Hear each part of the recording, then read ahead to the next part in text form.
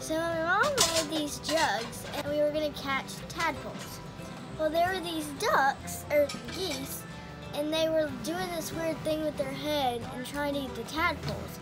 And Thomas was like, come on, let's go scare them. So basically, there's this geese, and how about this bottle was how far it was? Well, about that far. It was right there. So we run over there and it started charging at him, and he runs, and so it just started charging at me like nothing. And then I tripped, and it just bonked me in the back. pecks him, and he falls, and then it just climbs over him. It just ran straight over me. Straight over me.